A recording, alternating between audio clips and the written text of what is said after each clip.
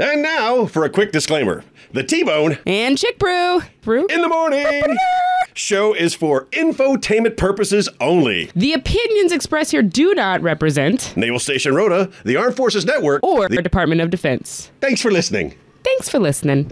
Thanks for listening. I don't know. I have two microphones. Well, you need two microphones. Why not? You have multiple microphones. I can hear myself in stereo. I mean, not through these headphones. These headphones give me just, me. Hey, right. Me. Hello. Oh, look, you pushed the red button. You get one or the other. Yeah, like I didn't know. Oh, look, the new guy's telling us how it should work. See? Just because that's how it is doesn't mean that it's right? You're trying to take a neutrino bomb on me. Anywho. Yeah. You know what that nonsense means? What does it mean? That you're here. And it's I don't Friday, have to be. And I'm here. You have to be here. I don't have to be. You can do this by yourself. No, I don't. You don't like need to do me. It. It's not the same without you, and you know this. Yes, I am aware. It's not called T-Bone and ChickBrew in the morning for nothing. It's called You're Lucky I Opened the Gate. The gate was already open? I opened it. Oh. It was sticking this morning when I was trying to come through. I was not sure if I was going to make it in. You know, I was like... It kind of like jerks back and forth. This it's is terrifying. Just get to know you information. Could have been horrible. For our internet listeners, we were kind of talking to our local audience that's not really awake right now and not really functioning. Maybe they're just starting to brew that first cup of coffee. So we don't come in real hard. And forgetting that you are in multiple time zones. It's a little after balls 30 there in the States on the East Coast. It's like 9:30. On the West Coast, it's 6 o'clock in the evening in Korea. Yeah. Oh my goodness, that's too many. We weren't thinking about the different time zone people. We were just kind of leading a slow open for the people that are just waking up. Well, you know what? Forget them. It's T-Bone and ChickBrew in the morning. That's right. Ba-ba-da-ba-ba-bum. I almost hit someone driving in today. I almost hit several people driving in today, and I almost turned it into a competition. You know the road between Puerto, the main drive? Yeah. There was a man walking. Nice, really nice black slacks. Oh, yeah. Not reflective at all. Kind of so black it kind of absorbed any light that I could possibly be. No sateen in them. Like probably wool. Sateen, yes. Yeah. Like I'm just assuming that they were wool because they were that dark and street ninja. Not reflective at all. And a really nice black backpack. Oh. And the only thing that made me see him was probably his ashy elbow. So good thing he didn't put the lotion on the elbow because I saw one really bright elbow. Wow. And I was like, that's it. Oh, gosh. Saved by ashy elbows. By the absence of lotion. That's the only thing. And it was terrifying for me because it was in the turn and that one sharp turn. And I'm just like, it's 5. Was he walking with traffic, against traffic? He was walking with traffic. Oh, so everything he could possibly do wrong. Yeah.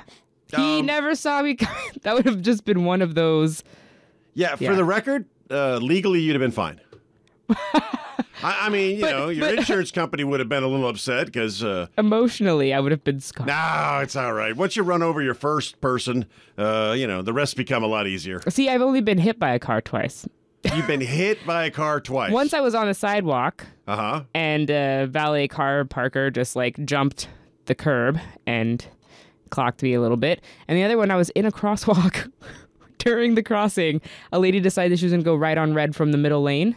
Oh. And just got my ankle. That's always special. Do you know, this is a no kidding real life trivia question. Do you know what the most dangerous country in the world is for a pedestrian? This is no joke. This is a real no kidding trivia question. The UK, because everything's backwards. It is not the UK because everything's backwards because they got those big signs. Look left, and mind the gap. Well, we'll give you the answer. You could take a guess for yourself. We'll give you the answer when we come back. 727-1025, or if you want to call from your cell phone, 956-82-1025, or hit us up on the AFN Roto Facebook page if you want to be part of T-Bone and ChickBrew in the morning. Just to make sure we stay on track, we always talk to each other before the music ends and say, hey, so what are we talking about this time? And it's never exactly what we're supposed to be talking about. Yes, the thing that you said we were going to talk about is funny, but, we left them with a trivia question. Oh, yeah, that. Oh, yeah, What was the trivia you question? don't even pay attention The to traffic. the show. Yeah, where are you most likely to get hit by a car as The a most pedestrian? dangerous place Right. in the world for pedestrians. You got 3 guesses. And go. America. Wrong. Quickly. I don't know. Australia. Wrong. Because everything is dangerous in Australia. Yeah, that's true. I already said the UK. Remember? All right. Yeah. So you're wrong, and wrong. And looking over there at the Facebooks, apparently no one tried to guess. And looking at the phone line, yep, there's nothing there. So I'm just going to give you the answer, and I'll take the prize myself. The correct answer is South Korea. I believe that. Yeah. I've never been there. Well, but it sounds like it could be dangerous. Here's the craziest part of that statistic. Do you know where the place you are most likely to get killed as a pedestrian is? Your driveway. No. The crosswalk. Oh, yep. That's where I took one of my hits. Yeah. Well, that's what reminded me of this interesting trivia. So, for whatever reason, South Koreans do not believe in distracted driving. They are the masters. Well, obviously not the masters. They are the winners at killing pedestrians. They got that. But when it comes to they got the K-pop video going on. They got their K soap opera going on. They've got 1,000-inch televisions on the top of buildings in the middle of traffic circles. They've got their phone. I mean, inside their car, they've got so much different type of computers, all for entertainment purposes. And then outside their car, there's the soju girls dancing on the billboards. There's all of this stuff, and they're driving, and then boom, right in the crosswalk. In the crosswalk of all places. You're supposed to feel safe at a crosswalk. Yeah. Spaniards, our Spanish friends that are listening, don't go to South Korea. Nope, because I will tell you, I am very cautious, and now I'm overly cautious because they lead with the baby strollers. They lead with the baby strollers, and they won't look. No. You Spanish people have such faith in the protection of a crosswalk that you just blindly... and I have a lot of envy here. There's just there's something about that leap of faith that I could never do. Americans long neck it. Americans are taught from early age always look right, look left, look right, always, every time. And for whatever reason, the Spanish people just crosswalk. I'm safe. So, and in South Korea, you are not safe. I've been hit by 2 cars, right? As you mentioned. Once on the sidewalk. And then the week after I got hit by the car on the sidewalk, my boss, Patrick, got hit by a city bus in a crosswalk. And then, like, a few months later, that's when I got hit in the crosswalk by... And where was it? Austin? Austin. Yeah. Was the driver South Korean? Maybe of the city bus. I don't know. my 2 weren't. Actually, I knew one of the guys because he was a valet and he actually lived in my apartment complex. That was horrible. Yeah, it's strange because, we did a lot of running in South Korea. It was a blast to run there. But you were safer jaywalking a 12-lane highway than you were being in the crosswalk. Well, it's because the lines, it's kind of like they've set you up for a target. Well, yeah. I mean, you treat it like human Frogger, and you just boink, boink, boink, boink, boink, boink, boink. Yeah, not this morning. I don't have a lot of good to report on people being safe because there's a bunch of people out there who are not being safe. But what I can report is these shows are available on the internet, and you can call us. It's a DSN line. It's 314-727-1025. It's a commercial line, 34956821025. We're interested to hear what you got to say about your getting hit by a car experience, and you can always do it for cheap on the AFN Road Facebook page. 3 out of 10 would not do again. I don't even know what that was. What? That was Erasure. From what century? The 80s and early 90s, late 80s. Like Rickrolled. We just got a version of Rickrolled there? No. That was bad. No, that was wonderful. Yes. That's like totally one of my cleaning songs. Really? Yeah. Your house must be filthy. Spotless. How can you clean to something like that? Oh my gosh. Like, if that sound puts you to sleep, then we need to have your ears checked.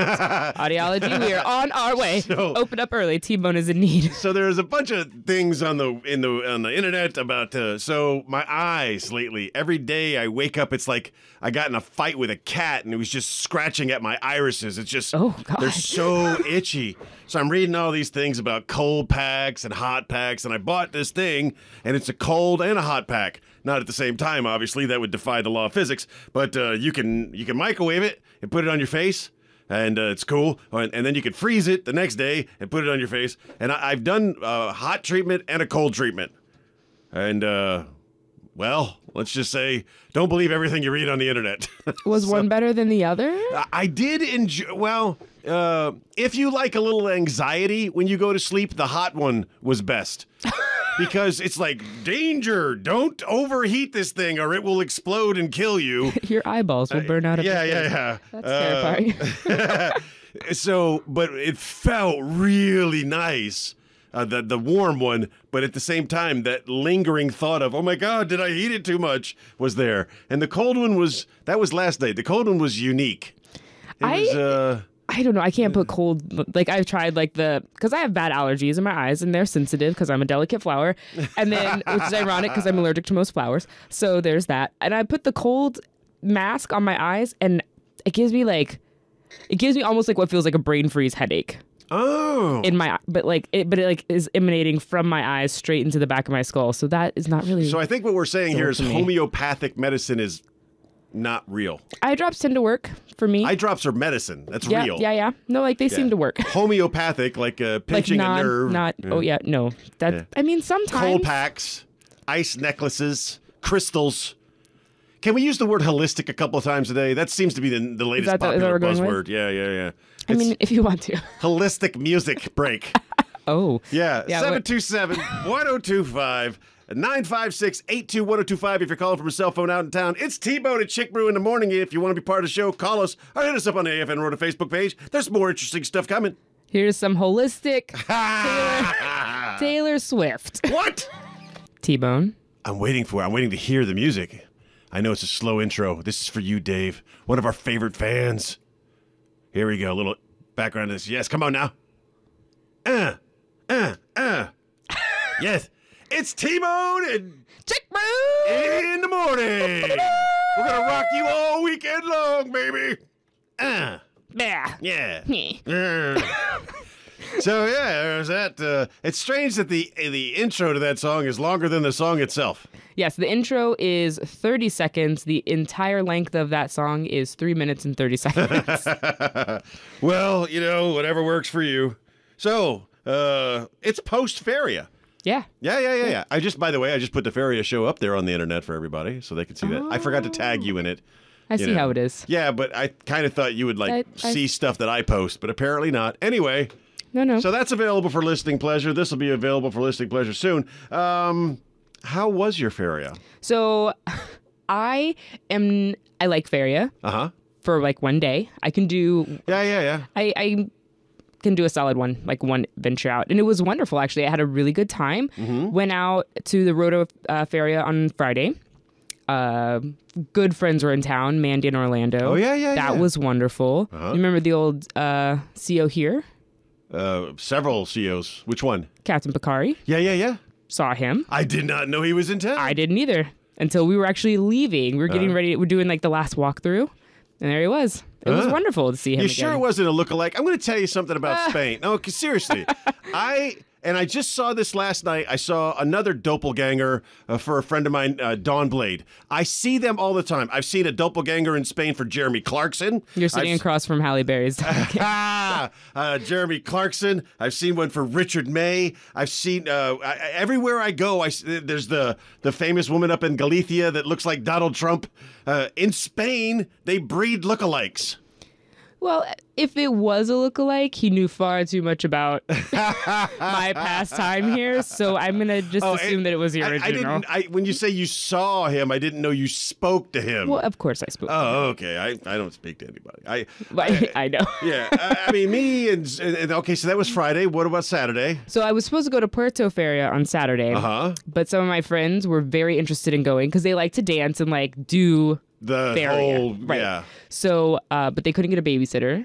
So I immediately raised my hand and said I would rather babysit than go to Feria. So I did that instead. I got to stay inside where it was dry. Put the kids in front of a television and put in a video. Well, no, it was one kid, and we talked about Harry Potter for a solid 2 hours, and it was wonderful. That does not sound wonderful. It was great. Yeah. Better me than you. That's all that matters. Yeah. So I had the wonderful pleasure of going on Friday to check out the scenery with my boy Zeus.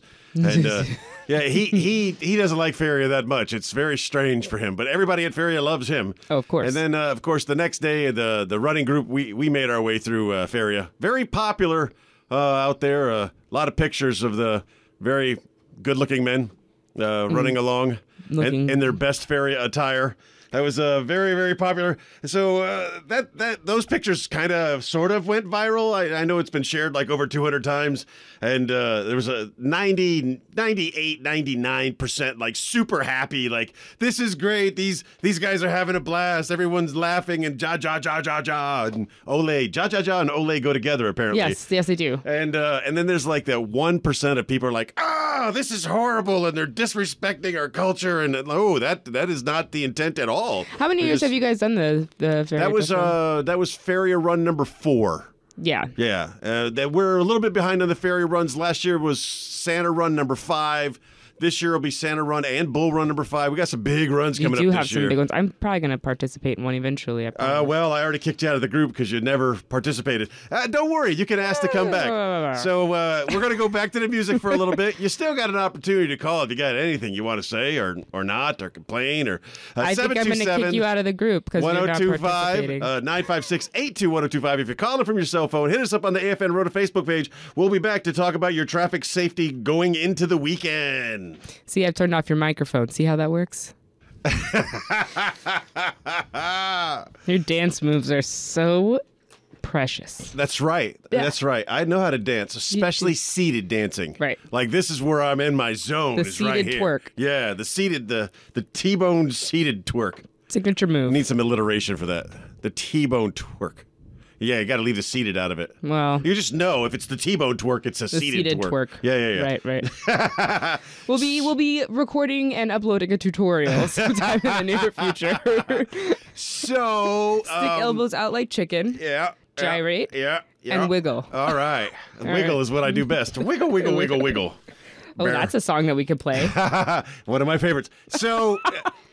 Here is the motivational opportunity for greatness for all of you going into this weekend. I'm going to give you an exercise, and I'm going to see if you can do that. The exercise is this. When your phone or your watch or any smart device that you have makes a noise, count the number of seconds you can go without checking it out. Yeah. Are you so tied to the electronic devices in your life that your response, even if you're in communication with someone, even if you're talking to someone, your immediate response is to ignore the human being that you are talking to look at the device, whether it be your watch or whether it be your phone? Are you that much of a slave to technology? And if you are, just count the seconds. You said slave, and I immediately thought of the Britney Spears song. I have no idea what Britney Spears song is. Slave to Technology? No. That's a good name for a song. That's a good band name right there. Yeah. I like it. And it's all techno. Made just of ringtones and pings and vibrations. So when your ping and your vibration and your noises go off, just resist the urge to immediately check it, because you're doing the Pavlov dog experiment there. What you're doing is you're training yourself to always just grab that phone. Even when you're having human contact with another human being and the thing makes a noise, you ignore the human being in front of you and you reach for something. And this is why it's important, because if you train yourself, if you're practicing a bad habit repeatedly, it's going to be your bad habit. And from personal experience, today I did it, and I'm so regretful, and I have to work on this, so we'll work on it together, because you sent me a message while I was driving, and it came to my phone, and then my phone sent it to my watch, and what did I do? I looked right at my watch, and I looked at my watch, and I saw your name, and I was like, what am I doing? I know better than this. This is how people get run over in the dark that aren't wearing reflective clothing, is because I took the extra 2 seconds to look at my watch when I should have been paying attention to the road. Paying attention to the road while you're driving. When you are driving, it is the most dangerous thing you will do every day of your life. It is how many people die all the time. 11 teenagers a day in the States right now. The AAA is saying 11 teenagers a day die from distracted driving. And that's not just texting and driving. That's looking at your phone and driving. That's looking at your watch and driving. Just Everybody, just work together. Just try this experiment. When the thing makes the thing that you own, that you bought, that you're in power over, makes a noise, don't let it train you to pick it up and to look at it immediately. Just start counting off some seconds. Maybe it isn't that important. And when it comes to driving, I can tell you, it is definitely not that important. Whatever you telling me that the gate's a little sticky this morning could have cost somebody their life. Did you think of that? And I'm chill. I'm not going to lose my mind over it. I'll be like, oh, I must be driving. Yeah. So that's your experiment taking you into the weekend. It's one thing to make you a better person. Try to do everything better. Try to be the best person that you could be. Do some random act of kindness. If you were a great person yesterday, try to be an even better person tomorrow. This has been T-Bone. ChickBrew. And ChickBrew. What is wrong with you in interrogative words? This has been T-Bone. And ChickBrew. In the morning. Thanks for listening, everybody. We'll see you next Friday.